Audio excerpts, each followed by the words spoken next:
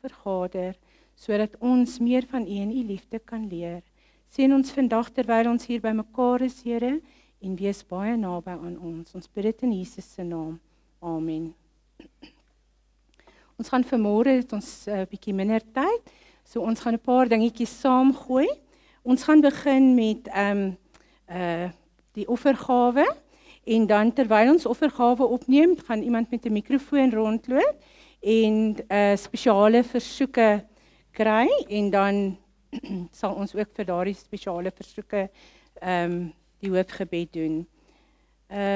Verder gaan ons gou-gou net kyk wie het verjaar hierdie week. Hierdie week was dit die 24ste Quentin Tennyson, 25ste het ons 4 verjaarsdae gehad, Benice Diesel, Andrei Olivier, Amy Potgieter en Tigran Govender. Die 26ste was dit Rico Grobbelaar, die 29 Renay Pieterse en die 30ste Jonathan Rabie. Ons sê vir julle baie geluk met julle verjaarsdae en hoop dat die Here julle hierdie jaar, hierdie nuwe lewensjaar sal seën met sy keurigste seëninge en julle baie styf teen sy liefdevolle hart sal hou. Dan was daar ook 'n huweliksherdenking vir oom Eddie en tannie Rina Franke. Dis 59 jaar hierdie jaar. Dit is lieflike jare saam. Ons wens vir hulle ook net alle voorspoed en veral waar die tannie nou nie gesond is nie.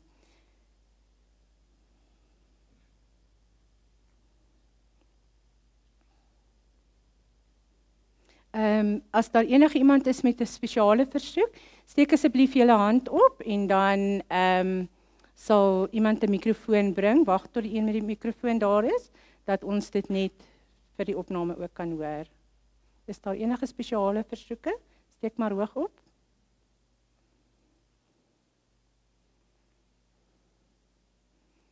Dit lyk nie so nie.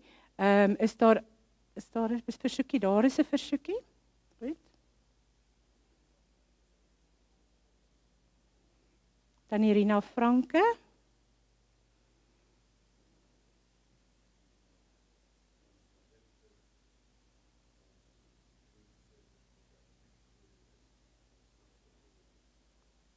Goed, vir almal in die Oekraïne. In Rusland, ja. Dankie. Tannie Jacobs. Goed, sal jy sommer vir ons kniel vir die hoofgebed asseblief?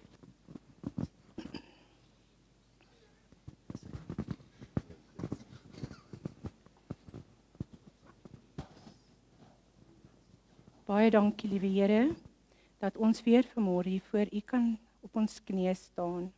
Dankie, Here, dat U elkeen van ons sien waar ons hier voor U staan. Here, ons vra dat U met ons sal wees, dat U ons sal seën en elke dag baie naby aan ons sy sal loop, want ons het U so oneindig nodig. Dankie dat U elke dag vir ons in oorvloed sorg. Here, ons het baie mense wat dalk nie hier is vandag nie, of ons kindertjies in die sale, en ons vra dat U spesiaal met ons kinders sal gaan, ons jong mense, met elke persoon wat al oud geword het. Here, ons dink aan Daleen wat vanmôre hier in die kerk is, ons is bly sy is terug, nadat sy ook nie baie gesond was nie, en ons glo, Here, dat U haar volkome sal genees, as dit in U plan is.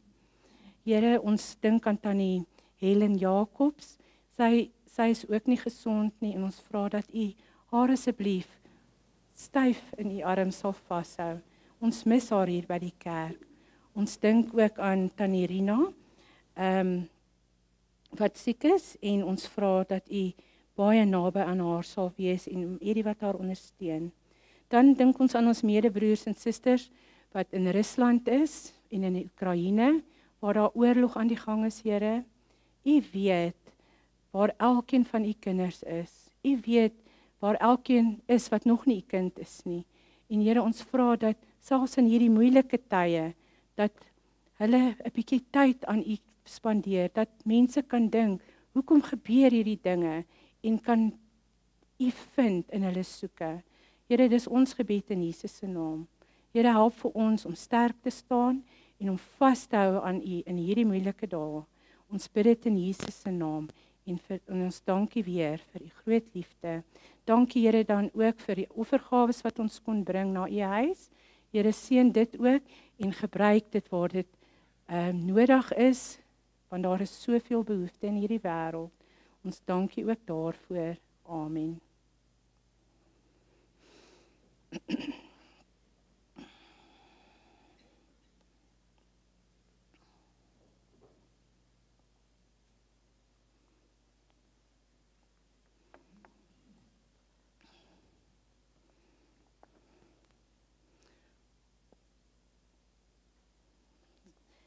Albie kan jy kan net die eerste skyfie aansit.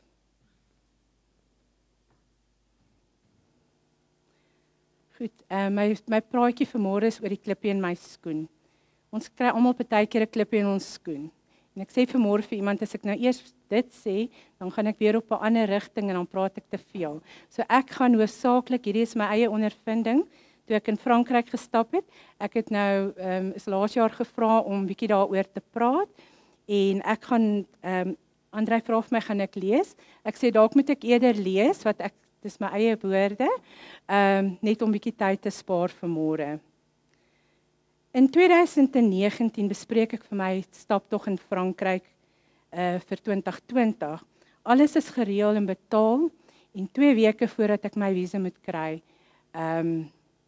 gebeur COVID. My ma was egter ook baie siek vanaf Januarie en ek weet dat ek moet uitstel en toe tref COVID ons en ek stel my stap onbepaald uit. Einde 2020 is my ma ongelukkig oorlede. In 2022 maak Frankryk weer hulle grense oop vir Suid-Afrika en ek besluit om te gaan. En ek doen aansoek vir my Schengen visum wat ek binne 24 uur kry. Maar ek moet ook deur Heathrow, deur Engeland gaan, omdat ek met British Airways vlieg, en hulle visum vat 6 weke. Ek kry my visum, maar hulle het nie vir my 'n transito visum gegee nie, want as jy daarna toe gaan, moet jy van een terminaal na die ander een gaan, en ek het dit nie. En ek het 3 dae voordat ek vlieg. Die gevolg is toe, dat ek dadelik my reisplanne moet verander. Ek moet vir my 'n nuwe vliegkaartjie koop op 'n ander lugredery sodat ek die Verenigde Koninkryk kan omseil. Van my kant af het ek alles gedoen wat ek kon doen en ek wonder, wil die Here dalk hê dat ek moet tuis bly of wil die Satan my planne in die wiele ry?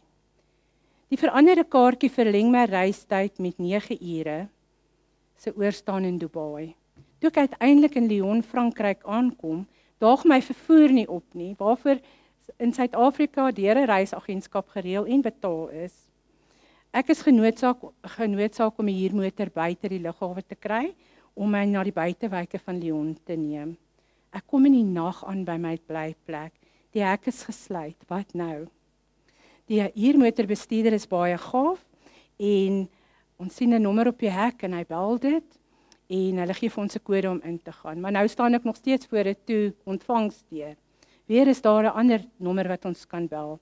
Hy skakel hulle en in 'n ander houertjie daar op die kant kan ons met 'n kode my kamersleutel kry. Maar die plek is 'n doolhof. Dit is nie plek wat in rye staan nie. Die gebouetjies is te mekaar en dis 'n donker nag en daar's skaars 'n liggie wat buite brand. En in die stuk donker nag soek ek na my kamer. En uiteindelik kry ek dit, maar die deur sluit ook nie normaal oop nie. Dit is een van daardie handvatsels wat jy moet oplig. Nou ek weet nie of ons van hulle hier het nie, maar dit werk net anders. En met 'n groot gesukkel het ek toe nou naderhand agtergekom het dit werk en ek is in die kamer. Wat 'n chaos.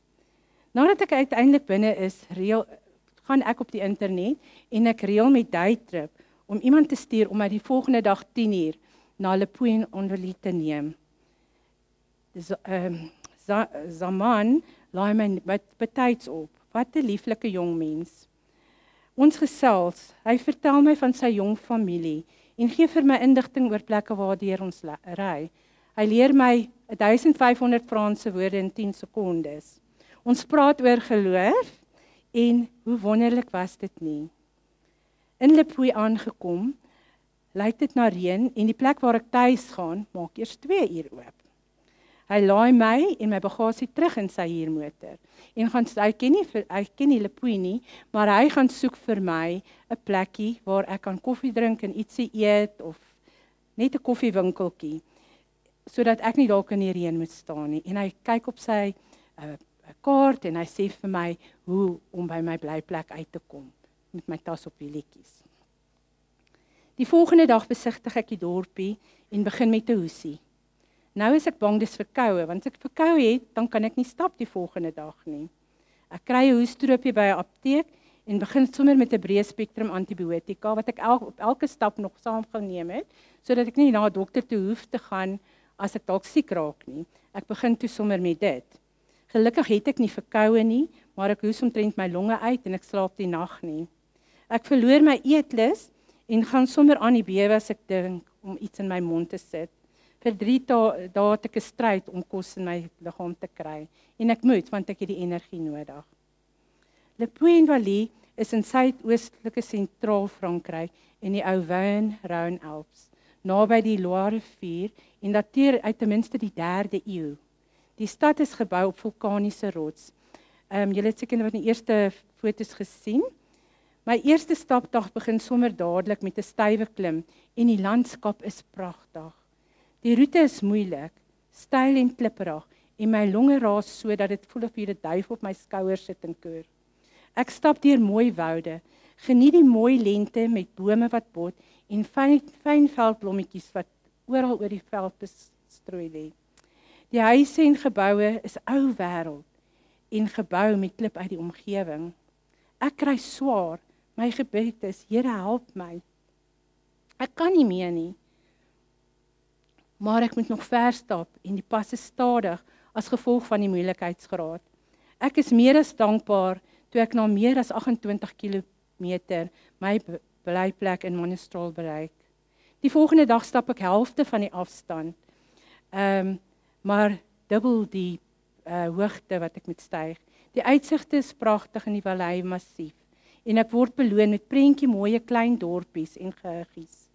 Die dag daarna stap ek deur plaasgemeenskappe soos die Les Sauvages wat hoog op die bergtoppe lê en dateer uit die tyd van die Tempelare. Teen 1 uur elke dag sien jy hoe die stappers 2-2 in klein groepies gaan sit om middagete te eet. Sommige so in die veld met hulle Franse broodjies, vrugte en kaas. Die pas bly stadig. Soms klim ek net 1 kilometer per 30 of 40 minute. Baie mense kry enkel en kniebeserings as gevolg van die klipoppervlak. Dit verg konstante konsentrasie om jou voet op die regte plek neer te sit. Met Jesus se beskerming en genade kry ek self geen beserings nie. Ek stap oor die ou brakvallei met klipgeboude mure en baie graniet wat oral te sien is, met skape wat hier en daar daartussen by. Die mooi lente was my vreugde in daardie dae. By St. Shelley, ou braak, vind ek 'n Bybel in my kamer. Dis die eerste en enigste Bybel wat ek in al my stappe deur Spanje, Portugal en Frankryk gekry het in 'n hotelkamertjie. En dit was vir my 'n vreugde. Die gasheer en gasvrou was lieflike jong mense. Ek het daarna begin beweeg na die Lotvallei en die Lotrivier wat kronkel deur van die mooiste dorpies soos Saint Comte-Old, Espalion en Stein, met middeleeuse straatjies wat jou dat laat voel asof jy terugbeweeg in tyd. Op dag 8 was my stop in Goldenhak, 'n pragtige maar uitmergelende dag. Ek het gebid om my blyplek te bereik. Dit was fisies en ek was fisies en geestelik gedaan. Net toe ek by my blyplek sien, lei my foon. Dis Andrei. Ek antwoord, maar kan nie praat. Hy sê, hallo aan die ander kant, maar ek wil in trane uitbars en met groot moeite sê ek vir hom dat ek hom later sal terugbel. Dit was my breekpunt. Nog nooit 'n breekpunt op 'n stap toe gehad nie. Ek bel hom terug terwyl ek uitkyk oor die berge onder my. Die volgende 6 dae was steeds baie moeilik, maar my hoes het bedaar en ek kon weer eet vir krag en energie. Op dag 10 was daar gevaarlike styl op en affe na Konk. Toe ek by die dorpie inloop, kry ek sommer hoogtevrees soos wat die dakke soos ek oor die dakke uitkyk van die wat asemrowend mooi aan die berg hang. Dit voel sommer of jy iewers kan afval. Ek het toe ek nou 'n bietjie gaan rondkyk, het ek so baie versigtig na die mure toe beweeg, want ek was net bang ek val daar af. Seker een van die pragtigste dorpe. Ek sal weer daai roete doen, maar hierdie keer sal ek dit saam met Andrei doen, want hy kan nie stap nie, so ons sal dit per motor moet doen. Die volgende paar dae stap en klim ek steeds oor berge en dale, en waar my gedagtes aanvanklik leeg en moeg was, behalwe vir my gesprekke met Jesus, vra ek nou, dat die Here my elke dag so sal lei, en iemand op my pad moet bring, vir wie ek ietsie kan beteken.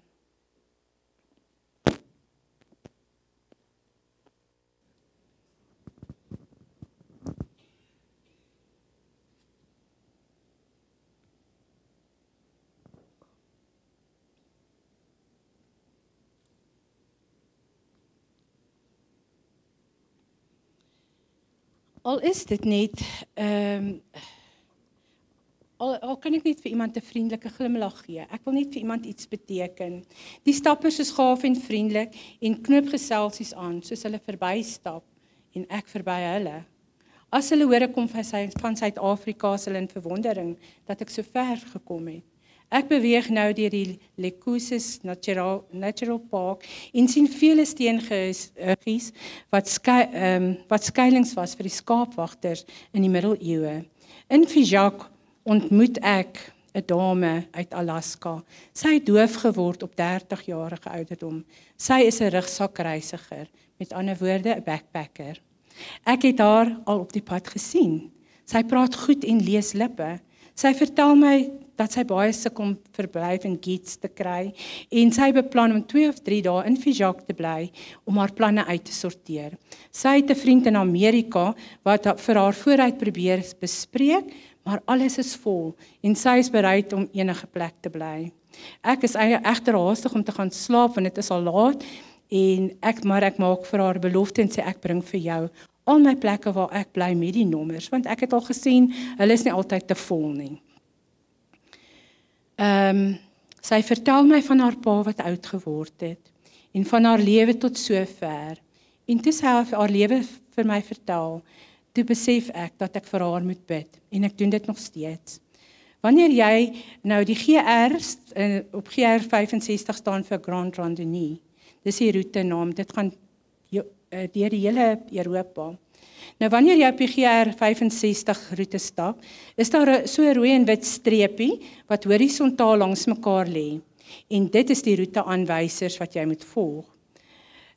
Dit word op bome en pale en klippe geverf, maar ook aan die ander kant van dieselfde boom, paal of klip. Die probleem is egter dat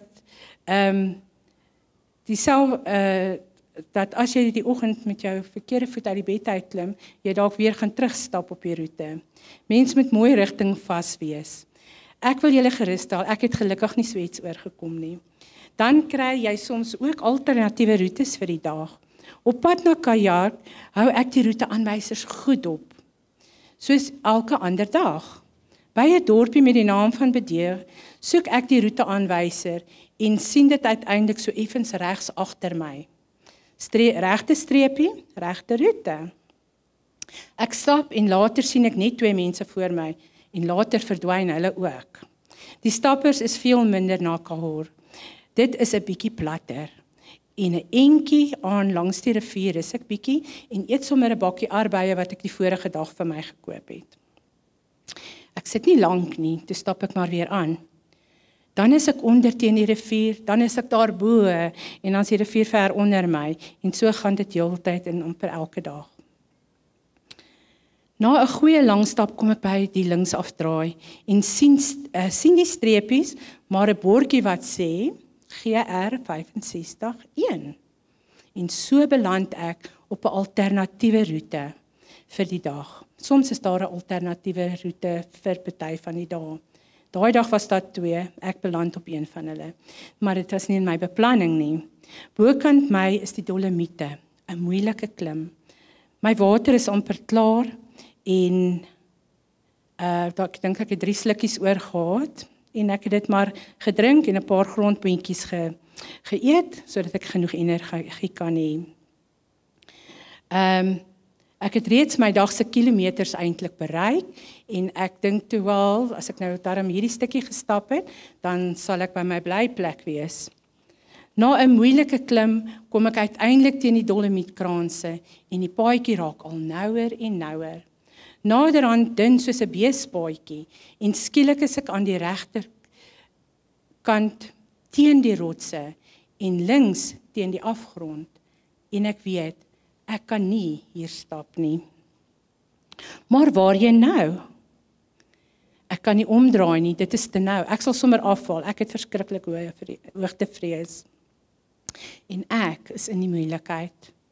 En ek praat hardop met die Here en sê vir hom dat hy weet dat ek nie daar kan loop nie. En dat ek nou by omdraai verby is. En so kom Psalm 16 vers 8 weer in my op. Julle ken dit, is my gunsteling versie. Ek hou die Here altyd deur voor my. Omdat hy aan my regterhand is, sal ek nie wankel of in my geval afval nie. Maar die afgrond is aan my linkerhand om. Aan my linkerhand, Here, sê ek vir hom. Maar hy maak my bang wees stil. En ek weet hy is voor my en om my. Sy linkerhand omsingel my en die beskermengele is aangaande my bevel gegee. Nog 'n bietjie bang druk ek my slaprandtoetjie so teen my linker oog vas dat ek nie die afgrond kan sien nie. Jy weet, uit die oog uit die hart. En die afgrond was so ver van my af. Andre het nog vir my gesê, nou, hoekom het jy nie 'n bietjie oorgeleen en 'n foto geneem nie? Hy wou seker gehad het ek moet afval, maar so stap ek ver en op die randjie van die afgrond en bereik uiteindelik veiliger grond en begin berg af beweeg. Nou is ek al so dors en ek sien die dorpie wat kajak moet wees daar onder my, maar die naambord langs die pad sê vir my, dit is Bringies.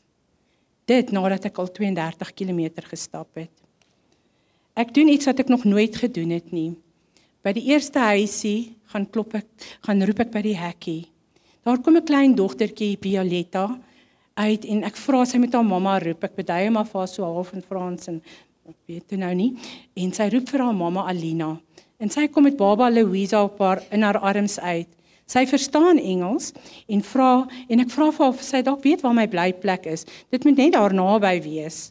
Soms is die dorpie so baie naby mekaar, 2 of 3 kilometer uit mekaar. Sy kyk op haar selfoon en sê vir my dat ek nog 18 kilometer weg is van kajak af. Sy bring vir my 'n glas water en nog 3 daarna. Klein Kaidens, hulle seentjie, is ook daar. Sy sê hulle kom van die Oekraïne. Hulle het gevlug met hulle 3 klein kindertjies weg van die oorlog. Eers na Parys het hulle by iemand gewoon wat goedgunstig vir hulle die huisie gegee het waar hulle bly. Sy wil gaan werk, maar praat nie Frans nie. Haar man Vladislav is ook nie eens Engels magtig nie. Sy wil Frans leer en haar baba in 'n dagsorg sit sodat sy kan gaan werk. En klein Violetta sê sy moet skool toe gaan. Sy sê hulle het vriende naby wat dalk vir my kan slaap, wat vir my definitief sal slaapplek gee vir die nag. En ek bedank haar, maar sê ek het reeds 'n plekkie waar ek moet slaap. Of hulle my nie net asseblief kan help om 'n huurmotor in die hande te kry nie. Die volgende oomblik kom haar man uit, netjies gaan aantrek en die 2 klein kindertjies, die 2 groot 6-jarige en amper 3-jarige kindertjies wil saamry. Hy gaan vir my aflaai by my hotel. Ek hoor net hoe mamma snaaks hoe jy verskillende tale wat jy nog nooit gehoor het, verstaan nie, maar sy sê vir die tweeetjies, hulle moet soet wees en soet saam met pappa ry. Dis 'n groot jong man met sterk hande en ek is oortuig dat hy 'n harde werker is. Hulle omstandighede is moeilik. Hulle wil nie eens 'n geskenkie aanvaar van my kant nie. Hulle was so goed vir my. Ek sal hulle nooit vergeet nie en hoop om hulle ook weer eendag te sien met die wederkoms as dit nie voor dit is nie. Toe ek vir Alina tot sien sê, dis die mamma, en klein sê ek vir haar dat ek vir hulle sal bid, klein baba Louisa, toe ek haar naampie noem met haar praat en vir haar Louisa sê, toe lag sy vriendelik met my. Ek weet en ek glo dat Jesus my daardie dag soontoe gelei het, sodat hulle vir my 'n seën kon wees en ek ook vir hulle dalk. Ek moet julle ook vertel van my eerste aand se slaapplek. Pieter, die gasheer in Monastrol, vra hoe ver ek stap. Ek sê vir hom, nee, ek stap die hele roete. Hy sê vir my, you crazy South Africans. Hy het glo vriende in Suid-Afrika, so hy sal dalk weet. Die volgende oggend sê hy vir my, be careful for those crazy French men along the way. They will tell you, I love you, I love you, I love you. Then he takes you home and you will milk cows with 15 other women. Gelukkig pla mense jou nie, maar eendag stap ek so op 'n smal plaaspaadjie en tree van die pad af toe ek 'n motor agter my hoor.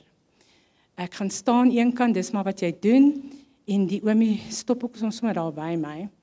En hy beduif my of ek wil inklim, en ek beduif verwoed vir hom, nee, ek is reg, dankie, ek sal stap. Want dis al 'n plekkie waar jy al baie gestap het.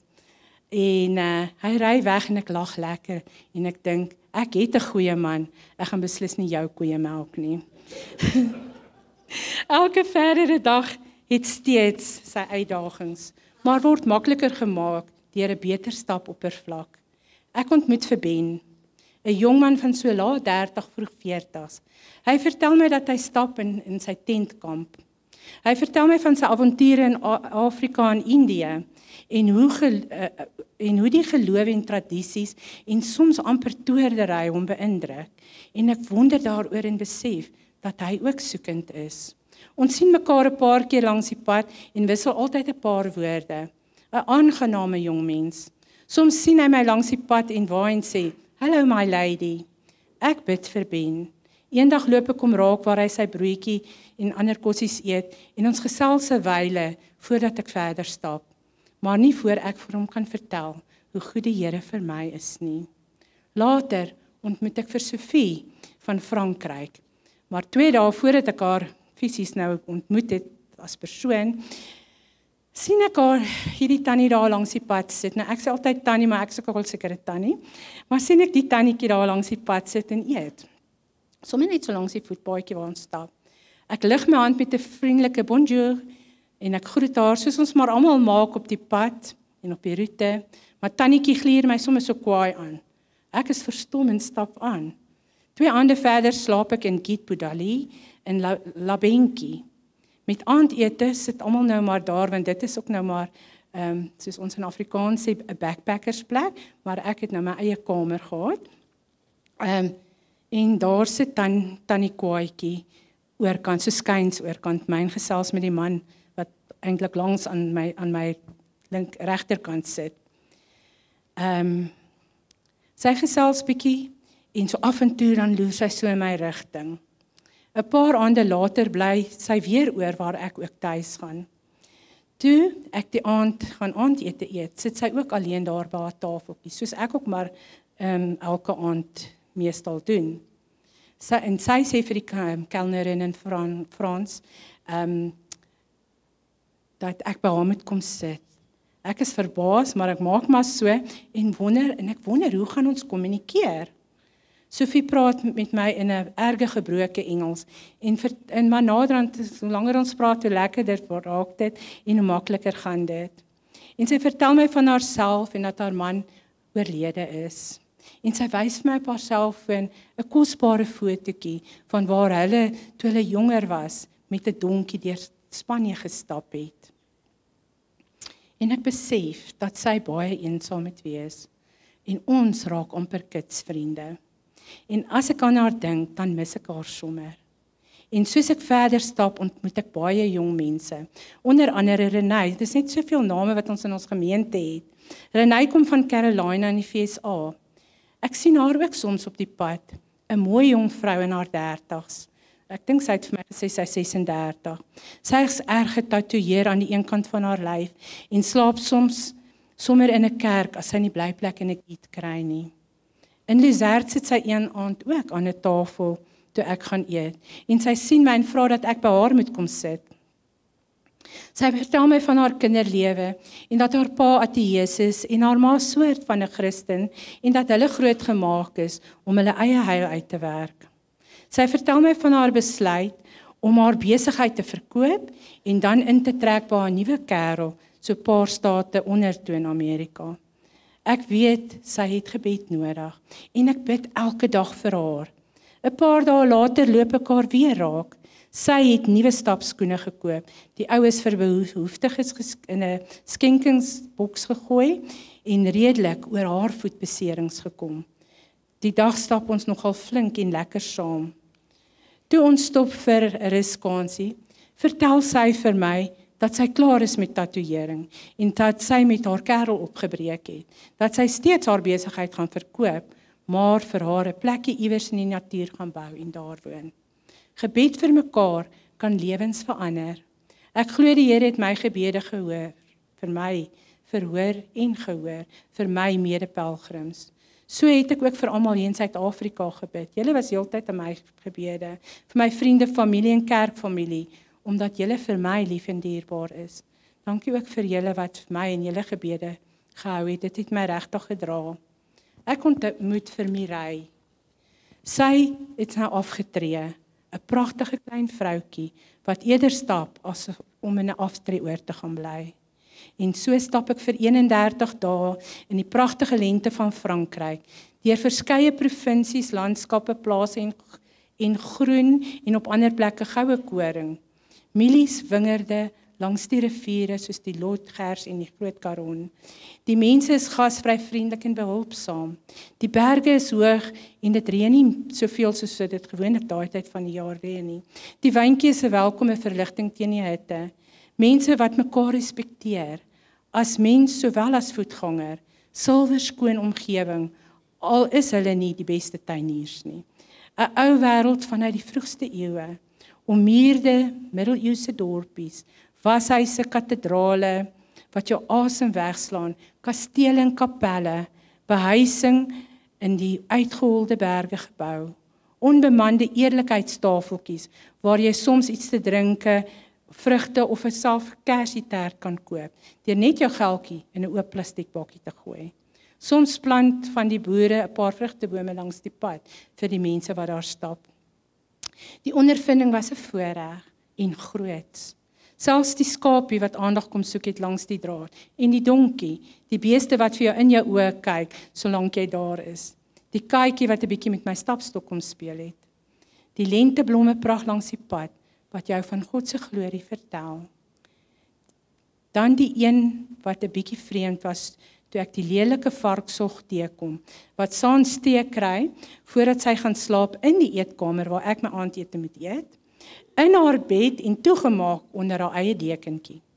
'n Vark, soos ek gehoor het, gesonde eetgewoontes het, en al snorkend en rukkend soos 'n regte vark slaap, en vernoem is na 'n baie mooi dame, ek gaan nie die naam noem nie.